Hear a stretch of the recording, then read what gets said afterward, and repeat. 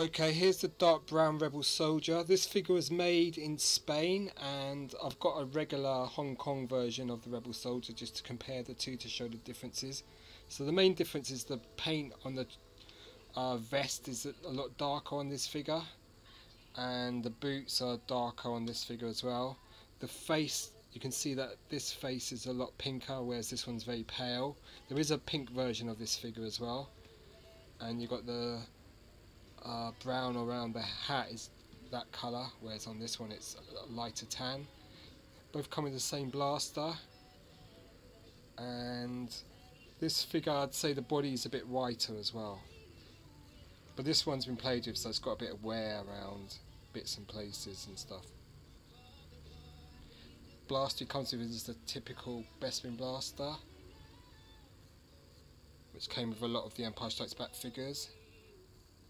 There's the back of the figure. You can see it says Hong Kong there, Lucasfilm Limited, and then the back of this one, it's got a bar, raised bar, where it should say Hong Kong, and you can see the differences between the two in terms of the colour of the vest. I'm not sure there's many sculpting differences. There might be a little bit of sculpting difference in, say, here. Let me just have a look. No, they look pretty much the same.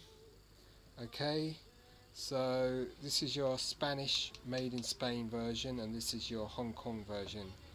So it's probably just at the factory they didn't have the same shade of paint, so they just used the dark brown and a light flesh colour, whereas they used a more pinkish for. But I mean, it really makes the figure look quite different. That it has a different shade of paint. This figure's quite valuable. It's quite highly sought. I mean, you're talking over, I mean, loose in mint condition, you're talking about £200, 150 if you're lucky. Graded, say 200 plus, maybe 400, up to 400, depending on this at 80%, and which is a pretty good grade. And then you've got this version here, the lighter version, but this is the one we're looking at. It's a dark brown Rebel Soldier.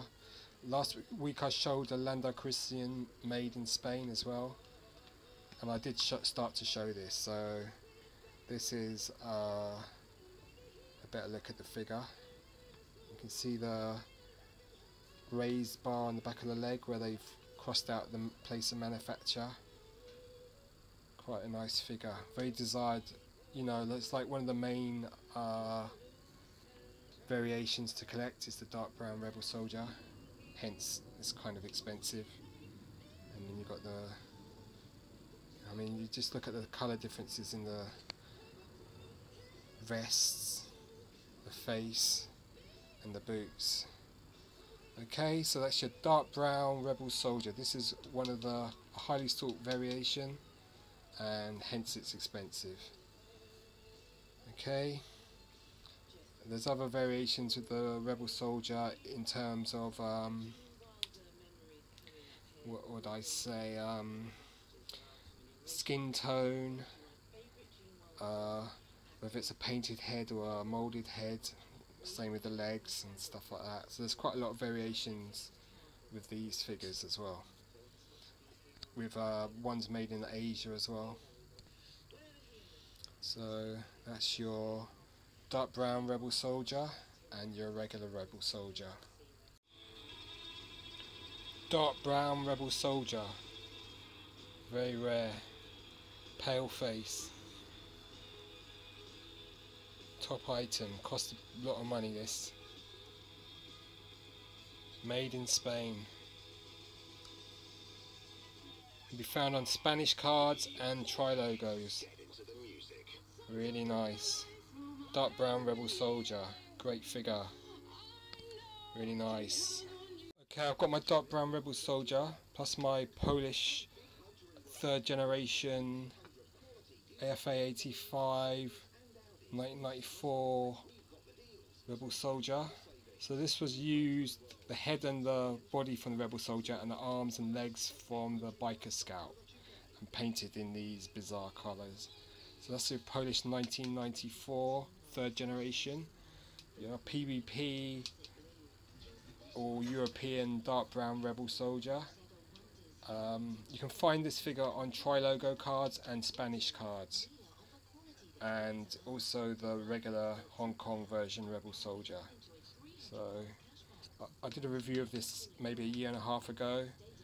Dark brown plus the regular. This one's really looks quite different, a lot shorter. I mean, the arms and legs make it look really different. It's pretty cool though. It's a nice oddity to collect. Polish bootlegs. And then you've got this one here and the original. Okay, so hope you enjoyed looking at this dark brown Rebel Soldier.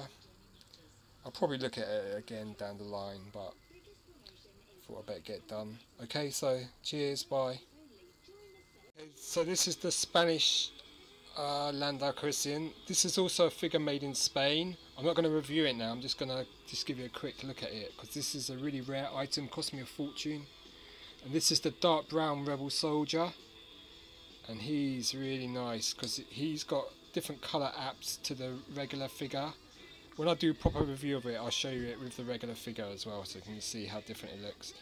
And it's Star Wars dark brown Rebel Soldier, Lucasfilm Limited, no country of origin, 80%. And this one is cost me a fortune. Dark brown boots, dark brown tunic, and a really pale face. There's a pink version of this, pink face version as well. So you've got two figures that are made in Spain, two very rare. This one's incredibly rare and goes for big bucks. Okay, so these are your two figures. Okay, so cheers, bye. Okay, here we've got the Rebel Commander. So this one I just got, it's AFA 75, oh sorry, UKG, sorry. Figure gets 75%, paint 80%, Star Wars Rebel Commander, Lili-Ledy 1980, no country of origin. So this is the Mexican version, and this is from childhood, this is the Hong Kong version. So if you look carefully, you can see a few differences. Like you can see that this Mexican version's got a lot longer moustache. The brown on the scarf's a slightly different colour. It's a more of a sort of brownish grey, whereas this is a more of a mid-brown, and the skin texture is slightly different. Other differences are, if you look here, there's a few stripes there, 1, 2, 3, and this one hasn't got, it's only got one stripe there. So that's one difference. What other differences are there? The mid-torso of this figure is quite brown as well, or yellowed slightly.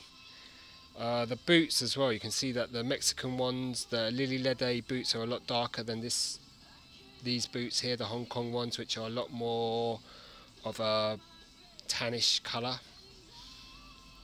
Also unique to this figure, the Mexican version, was he came with Chewbacca's bowcaster as his weapon. There's a really rare version of the Rebel Soldier, that's the dark brown vest version of the Rebel Soldier. That's really rare, cost a lot of money. It would cost loose, it would cost 3 times as much as this figure on the card. And let's have a quick look at the UK grading. Star Wars Return of the Jedi Rebel Soldier 1983, Trilogo 79 back, archive, blah blah blah. Card 80, bubble 80, figure 90, 80% UK graders. There's the UKG sticker. Really nice image there from the Hoth battle scene of the Rebel Soldier in front of the Raider laser cannon. Okay, so that's your Trilogo Rebel Soldier. Really nice item. It's got the language, got the title in English and in French. French is Soldier Rebel. Okay, so that's your Trilogo Rebel Soldier. Cheers, goodbye.